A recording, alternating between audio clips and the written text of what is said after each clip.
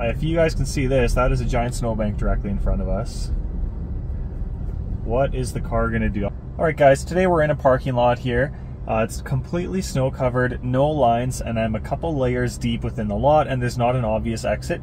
I've never tried this before, so I'm really curious how it's gonna go with start FSD from park, having to back out of a spot. This is a new one to me, so we'll see how this goes. I also got some footage here of walking up to the car, what that looks like. So I'll throw that in here.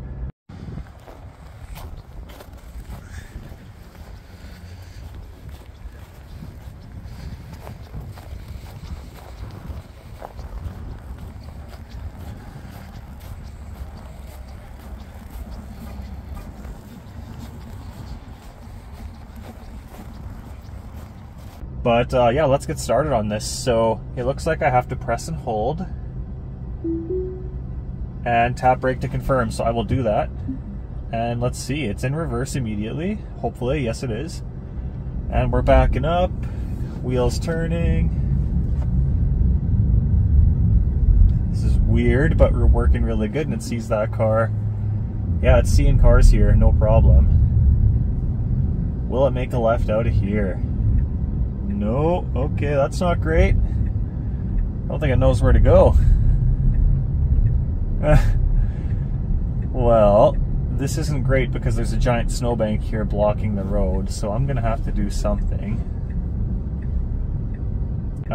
If you guys can see this, that is a giant snowbank directly in front of us. What is the car gonna do? I'm hovering the brake here because this is really sketchy. Okay, it went up to the snow. You know what? Okay, so far it's doing a U-turn. Definitely an interesting way to get out of here. It obviously didn't know that this was going to be like this. But I wasn't kidding when I said it's a complicated parking lot. And so, yeah, let's see if it figures this out. That was pretty cool to see the map of everything within the lot here. It's kind of gaining context, and it actually I think it sees our exit there. Oh, this is a unique way out. Okay, so now we're going directly past where I was parked. However, it seems to have figured out that this is going to be a way out.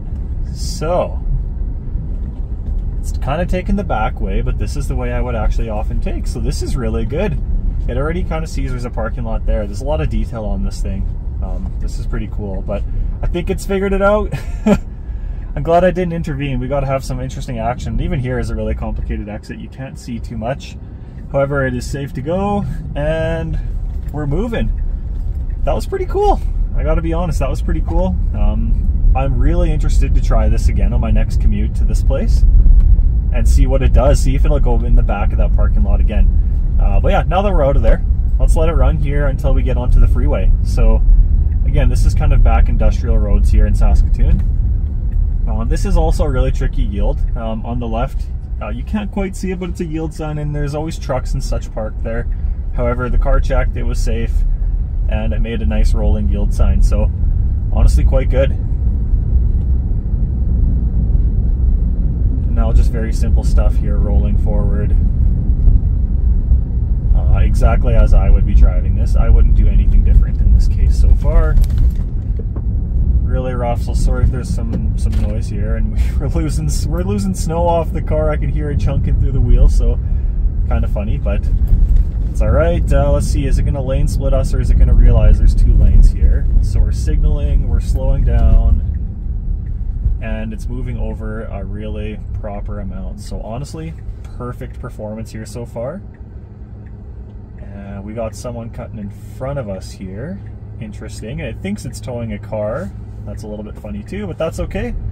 Pretty good luck on this green light. This one can take a while. I'm happy about this. Oh, will it go? Personally, I may or may not have gone there, but yeah, that's too bad. I would have gone because this light's a couple minutes. I might end up fast forwarding and skipping through this bit here.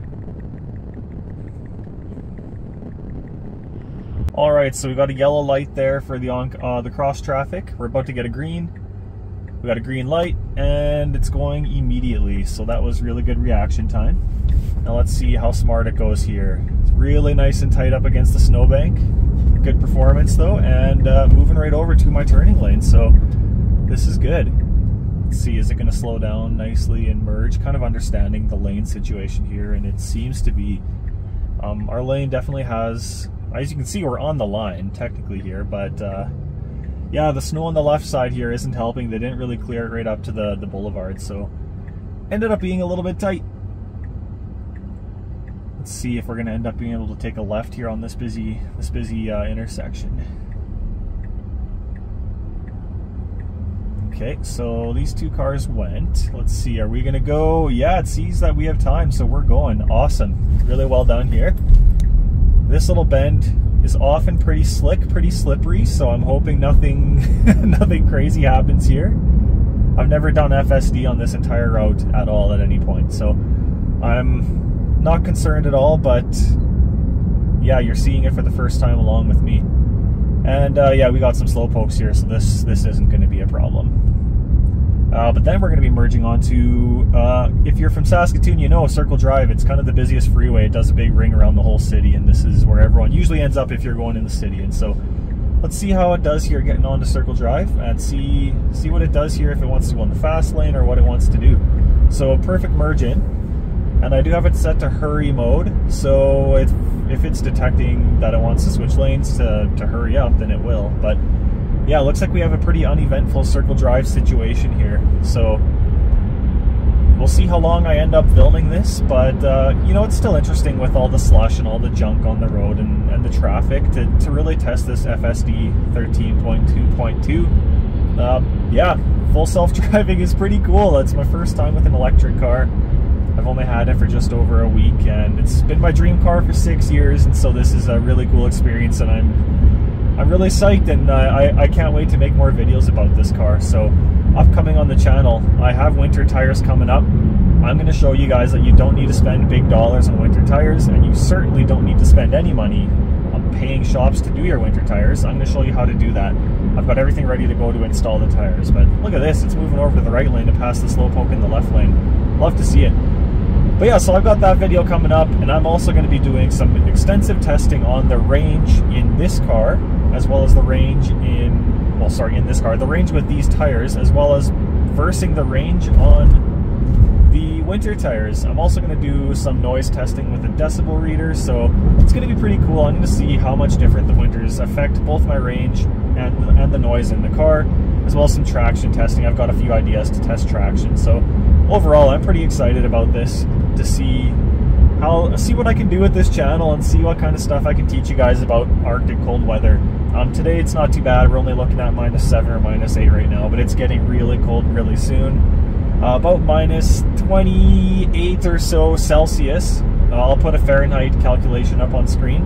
But yeah, really, really, really cold coming up. And I'm going to do some testing of how much range do I actually lose, how much would I lose for if I'm parked for 8 hours, stuff like that. That's going to be coming up, and you know, there's not too many people doing testing in Teslas or EVs in general with temperatures as cold as what I'm experiencing here in Saskatchewan and Saskatoon. So hope you guys are excited to see some really true extreme cold weather testing videos, because I am psyched to make them, as there's a lack of that out there.